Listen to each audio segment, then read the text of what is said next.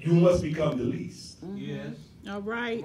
And to be a leader, Yes. you must become a servant. That's right. Come on now. Amen, somebody. Amen. The fact of the matter is that no one is greater than you. Amen. Amen. Thank you, Lord. But you continue to treat yourself beneath. So how are you going to serve a God that is great, that breathes the breath of life in you, and he's great, and you become nothing? You treat yourself like nothing.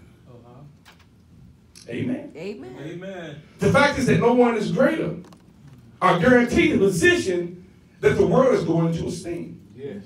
But everyone is called to have the mindset of a servant, just like our Lord. Yes. Now, Jesus didn't come to be served, Amen. but he came to be a servant. Amen. Right. Oh, come on. The greatest servant. I know you think because your greatness, you want somebody to peel your grapes for you. And you still great. And it's hand squeeze your papaya juice. And there's nothing wrong with that. Amen. Amen. And it's not easy to adjust our misconceptions. Right. But we do understand that Jesus commanding us to become servants. Yes. Yes. I done lost the church. Don't nobody want to serve. Amen. But to what purpose? Yeah. See, service is an influence. Uh-huh. Jesus says that he came to serve. Yes. He did. That's right. To serve. That's right.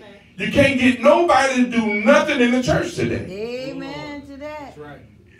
The pastor can't do everything. Amen. Amen. You understand? Oh, yeah. So we need somebody to clean the bathrooms. Yeah. We need somebody to vacuum the floor. Yeah. We need somebody to clean up the trash on the outside of the church. Yes. But when Jesus came to serve, he gave his life a ransom. Yes, he did. For many. Yes.